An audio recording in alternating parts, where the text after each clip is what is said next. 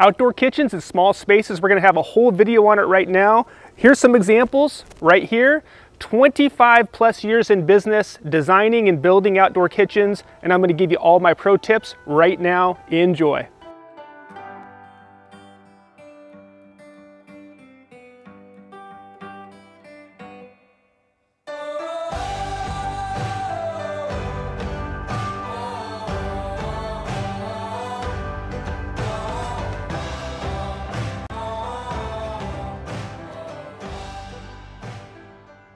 So real quick, before I get into the video, would you mind taking the time and subscribing? And then just letting me know in the comments below that you subscribed and where you're from in the world. It's really fun that we're getting people watching all over the world, and I just love to be able to help people no matter where you live. So thank you very much, guys. Please subscribe. So for our first tip here, I want to show you the before of what this project looked like. So here we have a ridiculously small little covered space right next to the door, which is a positive. So we could put an outdoor kitchen right there, but really that would be it. You put a kitchen in there and there's your space. But what we did here is got creative, and that's the tip I want to say for number one, is get creative, think outside of the box. So what we did here is we expanded with a covered structure. Now that wasn't an easy thing, because look at where the window was here on the previous covered structure. It's right above the covered structure. So we had to raise the window. We had to get creative with the cricket because of the roof line of the other gable style structure there. They bump out for their interior dining room. But look at what we were able to accomplish. We added a beautiful outdoor kitchen. The homeowner, all they wanted to do was be able to walk outside and grill all seasons. And that's what we accomplished here.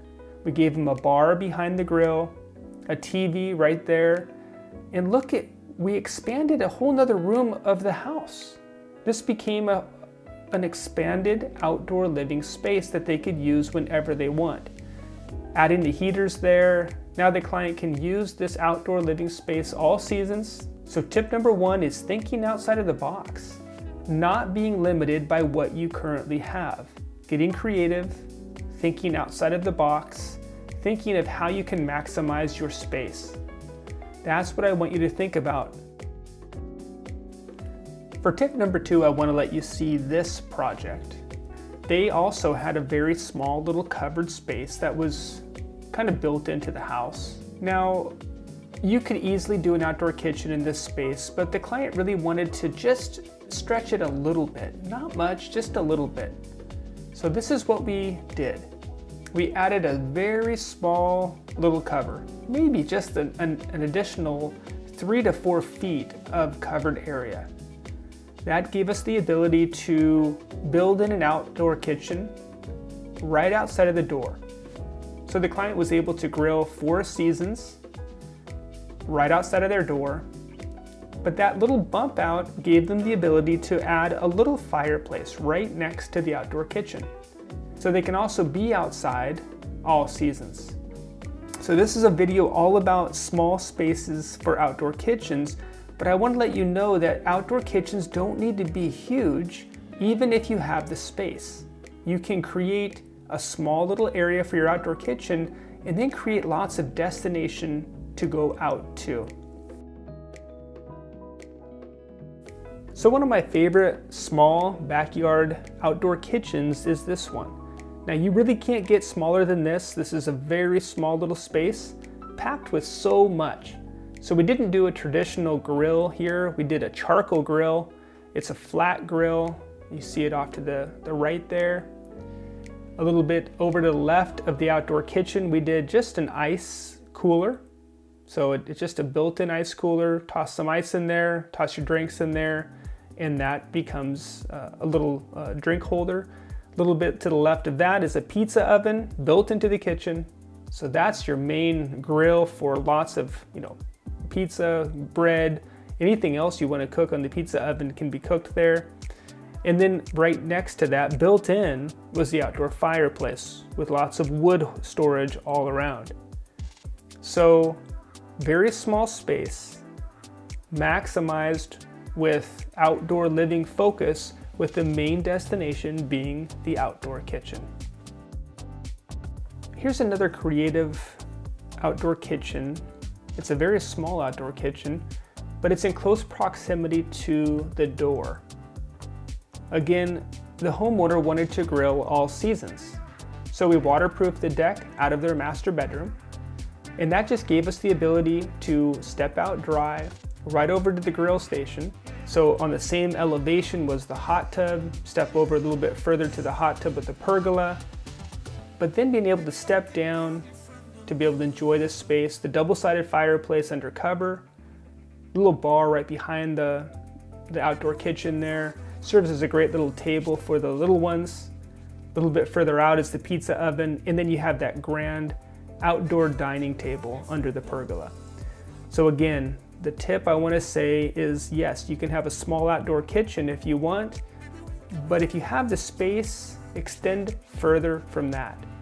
Create lots of purpose, lots of destination, but the main staple point can be the outdoor kitchen right outside of the door. So just a reminder to get a good design. I want to give you all this information and ideas, but still take the time, find a local designer. If you can't find a local designer that designs outdoor kitchens and outdoor living spaces, we would love to help you out. No matter where you live in the world, we can show you your backyard, your home and your backyard in the 3D world and give you a beautiful outdoor living design. So take that time, hire a good designer. It will save money down the road. Now another tip for a small outdoor kitchen is adding a bar to the outdoor kitchen. Now you might look at this space before and think, how could you add an outdoor kitchen to this space, let alone a bar with an outdoor kitchen? But look at what we're able to accomplish here. We took that small little covered space, we added another gable to it, but then the outdoor kitchen was added with the bar.